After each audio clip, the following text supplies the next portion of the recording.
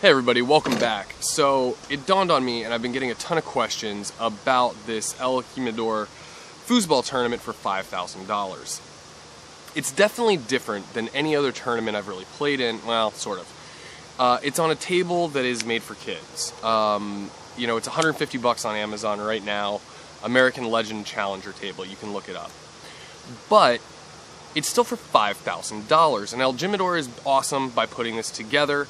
What they've done is they've outsourced to marketing companies across the United States to set up these little tournaments on this specific table that they've branded with their logo, mostly just stickers and decals, but you get the idea. The reason they're doing it is obviously to promote their tequila company, which is super cool. And by doing foosball, they're really trying to get to a lot of like the soccer players that are out there, and you know, those types of people. You just so happen to come into Chicago, which is my back door, or my backyard. We're gonna go with my backyard. Basically, there are 4 qualifying events, 4 different locations that had, I believe, 12 teams at each event, or 16 teams at each event. Actually, 16 teams at each event. Each set of teams played 2 rounds to get to the final day, which is going to have another set of 16 teams, if memory serves. So, we will have to play essentially 3 matches before we get into the finals. The rules are totally different. They're not using, you know, IFP, USTSA, ITSF rules. They're using their own basic rules. You know, but standard stuff like no jarring and things like that, still a part of the rule base. You are allowed 15 seconds per rod. That goes across all of the rods, including the goalie area. They're also using like the old USTSA rules to where if there's like a dead ball infraction, it gets reserved to whoever got scored on last. The dogs are out here having a good old time. So all of those things are super cool. It's allowing for people that aren't necessarily good at foosball to have a good time, which is fantastic. I'm all about that for foosball purposes and to promote their tequila company. But, you know, I've also realized a lot of people don't know too much about what's going on. I wanted to make sure that we answer some questions from YouTube and from Twitter that I thought would be pretty helpful. Basically, it's winner take all, $5,000. You also win 2 tables, from my understanding, which are going to be those Challenger tables, those American Legend Challenger tables. Again, about 150 bucks on Amazon, you can have one. The interesting part is the groups of people that did make it through the matches. The good news is there's not a ton of top teams. It's very difficult to compete in something like this, and if you're a seasoned player, playing on a table that you're not used to can really hurt your game. And when you're playing against people that are used to playing on hack style, bar style tables, you can really tend to get beat up because you're not used to having to block the rags and the other kind of stuff that comes along with it. Now, I wanted to check out a couple of these questions before you know, too much happened. So let's find one here. So Joe McHugh says, "Thanks, man, keep them coming and entertaining to watch. What's the tournament format and how many rounds?" So at the end of the day, there are going to be a full-on 64 teams that will got broken down to just 16. Those 16 teams are going to compete this Saturday, the 29th, at the Emporium down in Logan Square, downtown Chicago. I will be there from 2 to 5 o'clock. That's when the matches are scheduled. So if you're watching this video, please come on down, hang out with me. I'd love to see you.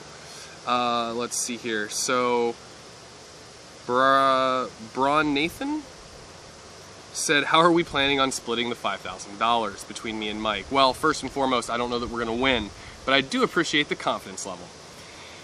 It would be a 50-50 split. Let's see here.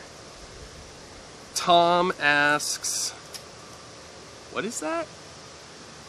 Oh, if the ball flies off the table, what happens? It's just like old school rules that, you know, the person that scored on last drops the ball through the hole. They still are doing the coin flip. You get to choose between ball and side. The rules are, again, very, very basic. There's not too much to them. Jarring is obviously one of the main ones. The time limit is the other. The serving is kind of basic. You know, if you get scored on, you get to serve the ball. Originally, the very original set of rules that I did read said the goalies could not score. They since changed that because it just didn't make any sense. A couple more things. There's no actual ref specifically on your table while you're playing. They have one ref for 2 tables. They have 2 matches running at a time, and he's kind of jumping back and forth between the 2 to make sure nobody's doing anything too crazy. Now this table's so light that jarring is very, very easy to do.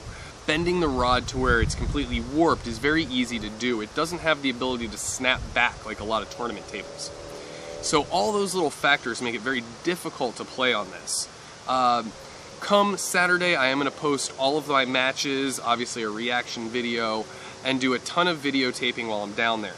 My best friend Kurt is actually going to come down and run this camera so you guys can see all the behind the scenes, all the kind of like B-roll and cool stuff that's going on.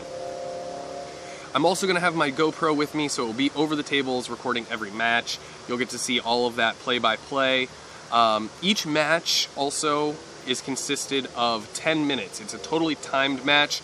It's not about how many points you score per game. It's about the full length of that 10 minutes. So if you score 40-0, you win 40-0 after 10 minutes. So, you know, if it's really close, it can get pretty scary in that last few seconds. Also, they do have a kind of cool overtime rule that it's going to be, so say it's 10-10, time has ran out, it sounds like the game is going to continue on, and then next person to score wins the match. So that's actually terrifying because these types of tables, rags can happen. So it's all going to come down to who has the best reactions, who has the best defense, and who can put the ball in the hole. I just wanted to get all of this information put together for you guys just real quick so you know what's coming up.